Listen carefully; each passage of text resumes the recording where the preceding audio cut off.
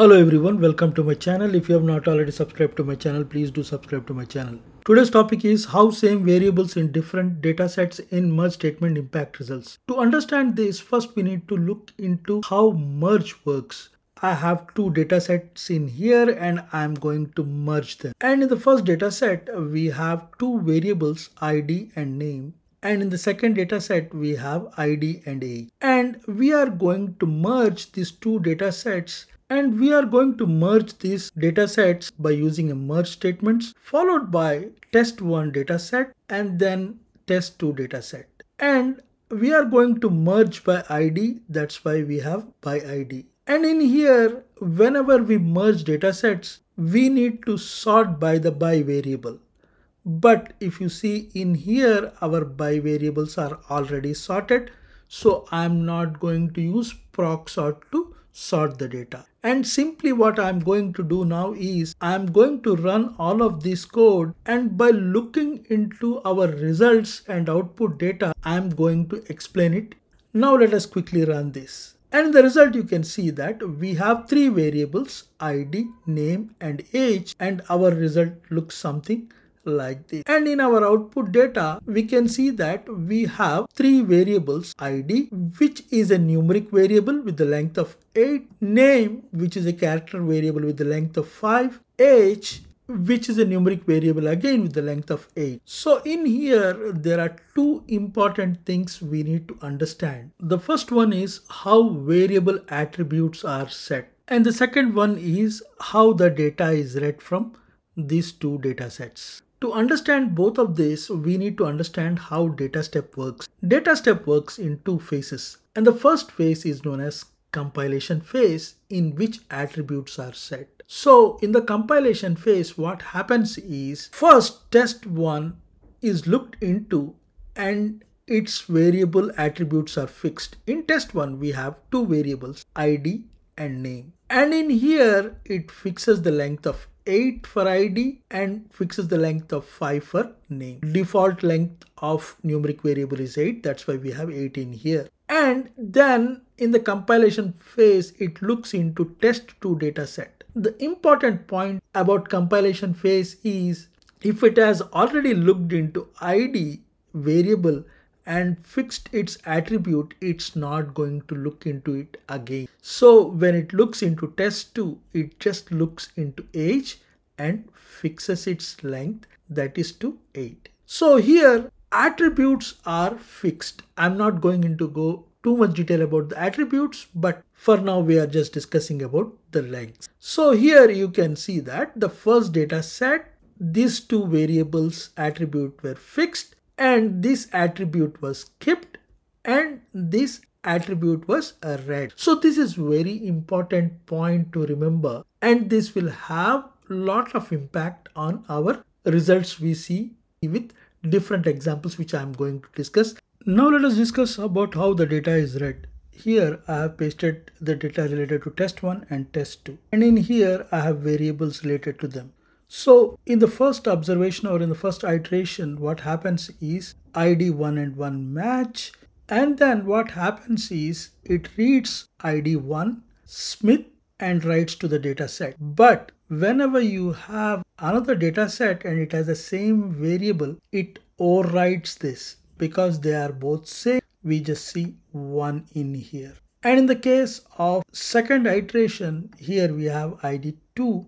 And then we don't have any ID which matches this. So these two variables are written. So here again, we don't have anything, and ID 3 is in here. It is read in here, and age value is also read in here. The important point to remember is whenever we had a match, variable from second data set which has the same name as first data set overwrites it. In the case of by variable, generally that is not problematic, but this can cause problems, and which we are going to discuss. Now let us look into our data sets in here, wherein I have test1 and test3. Now I am going to discuss our first effect, that is in the merge, the first data set, how it will impact the attributes and finally will impact the result. To understand this, we need to look into an example. Here we have two data sets. The first data set has two variables, ID and name, and the name has a length of 5. And in the second data set, we have three variables.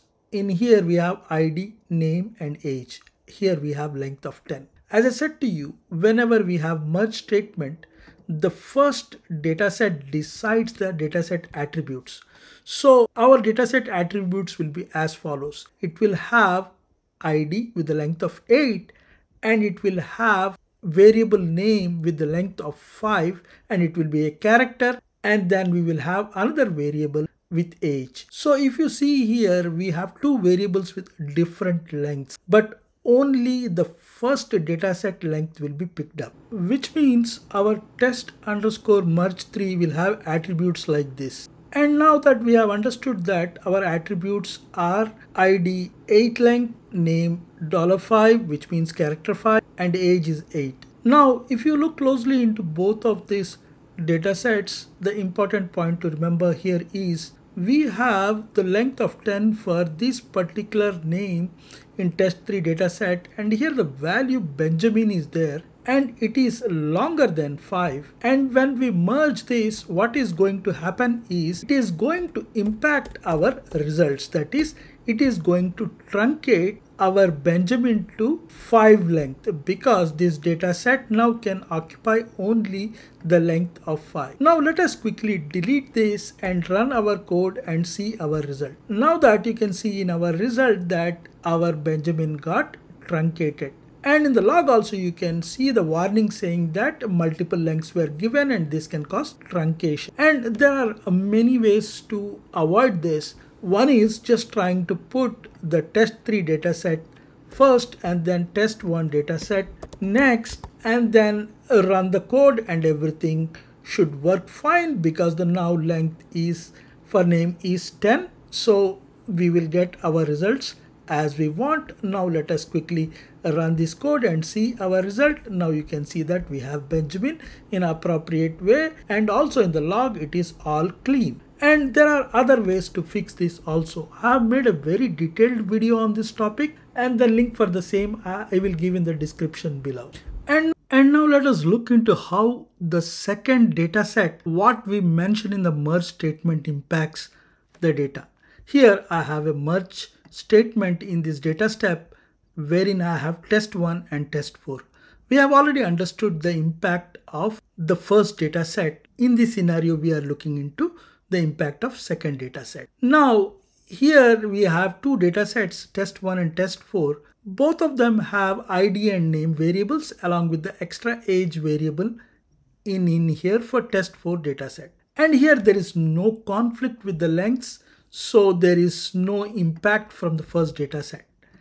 But here we have issue with data itself. Here if you see, ID1 has Smith as the value of name, whereas in the case of name for ID1 here is Vijay. And then here lies the problem.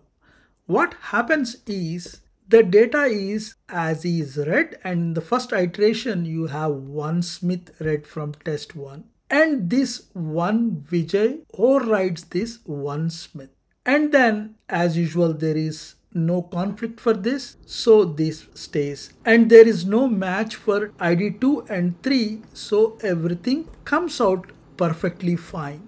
But in the first iteration we have a problem. Our value of Smith is overwritten. Let us quickly run our code and see our result. In the result we can see that the name value from the first data set was overwritten by second data set. This is often a difficult scenario to fix this. To fix these issues, generally you need to go to business and ask them why they have different values for this particular ID in two different data sets, and then act accordingly.